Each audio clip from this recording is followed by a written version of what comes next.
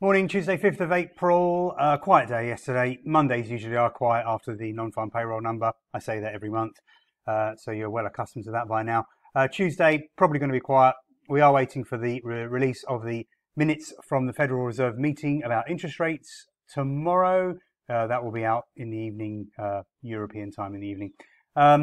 So for today, maybe some more sideways action. I kind of think we're going to be trading mostly sideways into Easter anyway. Easter's at the end of next week. I don't think anyone's going to be in the mood for getting too aggressive in the financial markets. We've already had such a lot going on in the first quarter, obviously with inflation, interest rates, Ukraine.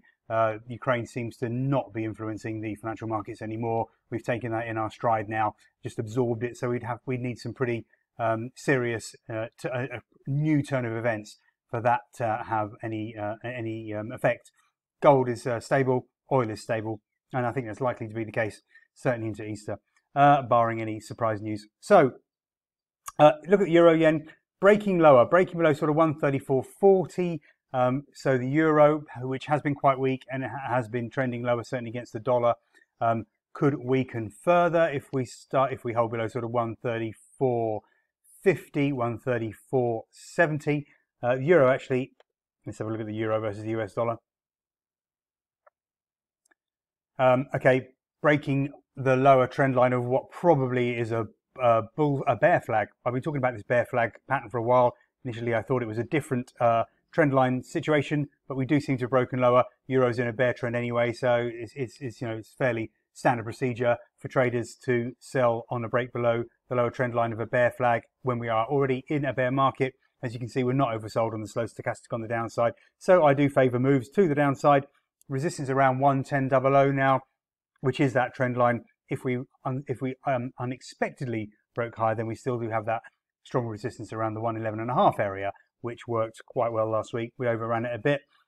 Dollar CAD still ranging. I still have my support levels and my resistance level to trade, as you can see, moving quite nicely between the 23.6% fib and good support, good longer term support down there at the 124 in the low 124 area. So I wouldn't be surprised at all to see that level hold if it were retested.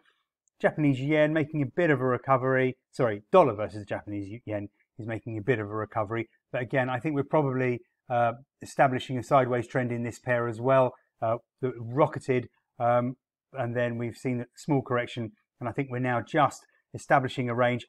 We don't know the range for sure. Got to wait until we can draw a couple of trend lines on there and figure out what the parameters are for that. Gold, I favour moves to the downside. We've still got that massive double top pattern. Let me show you it again. Where are we? Can I get the weekly chart up? Here we go. Weekly chart for gold, huge double top pattern. So my bias is to the downside for gold eventually. Really, that is a very tasty pattern. Not something you see very often. So we'll go back to the daily chart for gold. I think eventually this is a consolidation of the move down that we've had. And then eventually I think we will break lower. Stock markets, well, we're back up to the resistance levels. I suggested that that might happen. We'll see where we go. I'm really surprised that the stock markets are just very strong indeed. There's the Nasdaq back up to the resistance level. Do we get a small double top here, holding below last week's high, and then the market sinks maybe tomorrow? We shall see. S&P also turning higher. We'll have a look at the Dow Jones before I finish. Where is the Dow Jones? Here we go, US 30. Again, bouncing back to a resistance level. We'll see if we get a little bit of a head and shoulders pattern here. This could be a nice little head and shoulders pattern here, actually. We'll have to look at it on the 4-hour chart.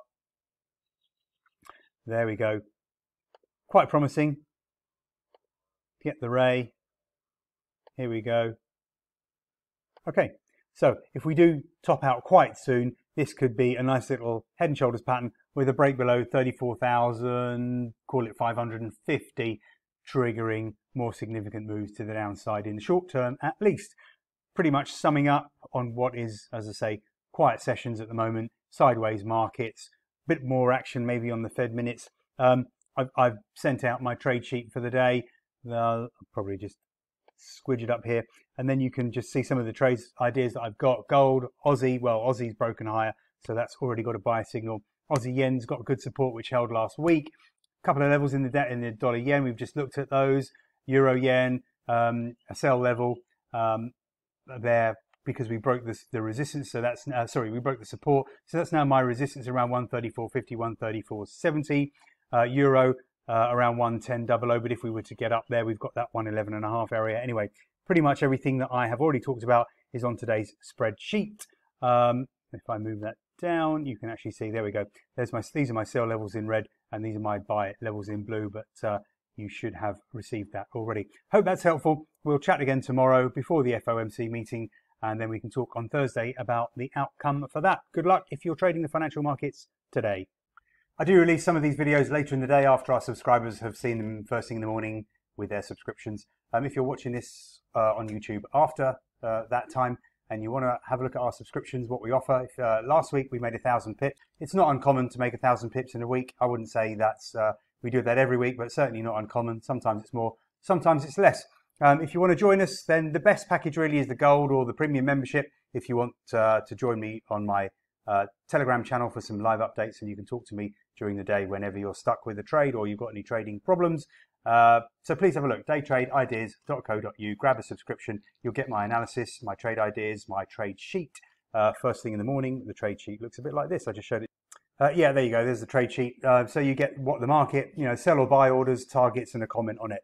So if you want to get that, then basically you want to grab yourself a gold membership or a premium membership that includes all the updates on Telegram. If you need me, go to the contact page and you can send me a message. Got my email address, Skype, and WhatsApp number there, so I'm easily contactable. Thanks very much, and good luck if you are trading the financial markets today.